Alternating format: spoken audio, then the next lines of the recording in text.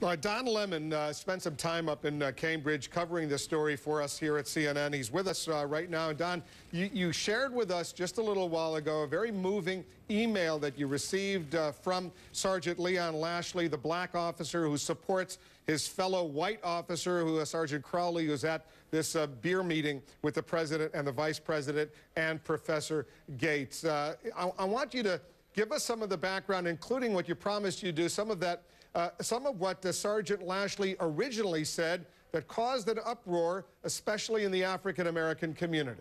Yeah, well, why don't we play that real quickly, and then I'll talk about everything that you mentioned there. But this was the press conference on Friday. Right after the press conference, CNN, the only news organization allowed to go in to speak to those officers while Sergeant Crowley was listening. Take a listen to Leon Lashley. From what I seen, and I was there, he did nothing wrong. This situation right here was not a racial motivated situation. And you know, people, obviously, they're going to pay closer attention to you because you're an African-American man. I'm just being honest. And you're supporting this white officer that has been put out there by some that he was, you know, racially profiling Dr. Gates. They're going to pay attention to you. I hope they would. They called him, I heard one of the comments, a rogue cop. There's nothing rogue about him. He was doing his job.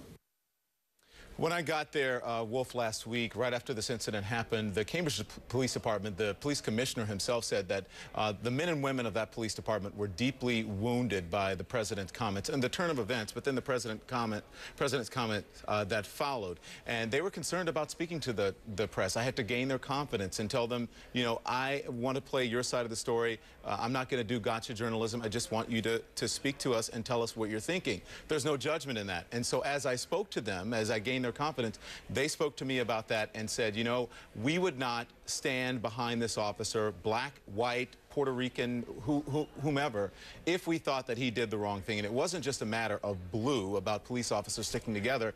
They look at this officer as family, not only as a colleague, but as family. And they simply was standing by someone they feel was wrongly harmed. But in this letter, Wolf, that I read just moments ago, this sergeant, who's a 26-year veteran of that police department, and also the other young lady who is a 16-year veteran of the police department, police officer Kelly King, they're concerned about the perception, especially among blacks, that they are in some way betraying their heritage because they are standing by this officer. And just to, you know, talk about what Michael Eric Dyson was saying and what Soledad has been talking about being at the Urban League and also Larry Elder, I do think that this can make a difference if out of this there is some constructive conversation and if they come out of this with some solid points about where we go from here, what we're going to do to address this issue. The concern in the community, in the African-American community, and also in the larger culture, is that this is only a photo op, and it only adds to the fodder